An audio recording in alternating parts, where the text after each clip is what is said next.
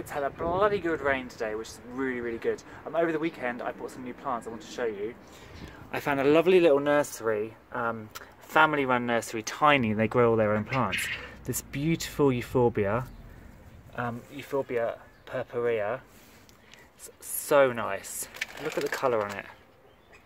And it has apple green flowers, which give a nice contrast. There's this little vinca that I got off my mother. It's a white vinca, which is really nice. Some apple mint. This smells absolutely divine. A new Nephophia, because my last one pegged it. This is Percy's Pride. And finally, a magnolia. I've been looking for magnolia for ages. This is Grandiflora. And it's a beautiful specimen that I'm going to be growing on in a pot, and I will finally put it up at the farm to create a huge tree. It's gorgeous. Okay folks, so update on the spring spinach bed. And I can tell you, it's an epic fail. The chickens got in, as you remembered, and they ate off all the stems, and I transplanted them back. Well, the problem is, what is coming back now, as you can see here, is just going to seed immediately. This one you can see in here, that is bolting. So I'm gonna have to rip them all out, and because it gets really, really hot here in the summer, these will not survive. They'll bolt immediately if I sow more, so I'll have to now wait till I've got an autumn harvest, and I'll use this for salads instead. The spinach I did last Monday though has come back really well. So I've got some spinach, just not an entire bed's worth.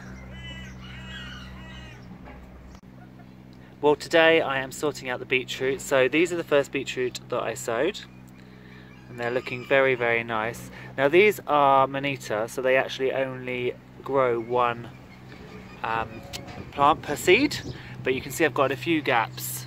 So the final one is here, and then I've got the next one's there, so I need to put a few more in. But also my red ace is starting to come up, as is my Chioggia pink. And you can see that these are coming out more plants per seed. However, this year I am going to try the Charles Dowding method of letting everything grow. And then you just twist off the beets when they're ready to come. But I've got a few gaps because a cat or a dog or something dug over this after I put the seeds in, so I'm just sowing some more beets today just to fill in all these little gaps.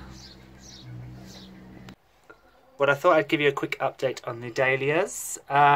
These ones have taken a while to get going.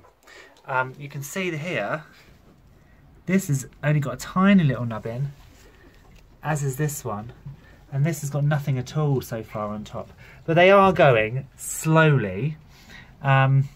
Maybe they were slightly smaller tubers, I'm not sure, because the two big tubers are here and they have done really, really well, so much so they've actually had to just cut the tops off. So I did that, what, a couple of days ago, and you could already see there's new shoots coming out, and now I'll just make a nicer, bushier plant.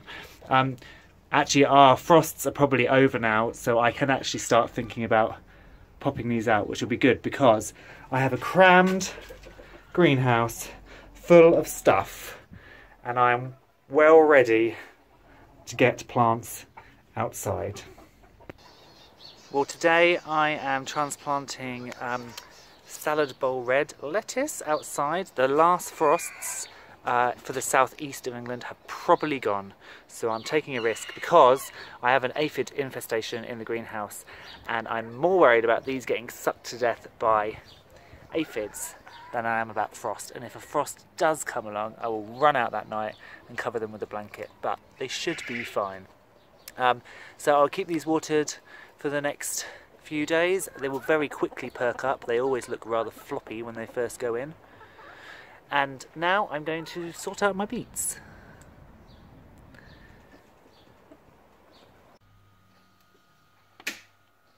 So the incubator is going on again today. So the last hatch I did was kind of a test hatch just to work out how these new incubators were going to go, and it was really successful. So I am putting in 13 Danver eggs, Barber Danver eggs. They're a lovely little Belgian bantam, and they're one of my pure breed varieties that I do here. These are actually 10 egg incubators because Barber Danver eggs are tiny.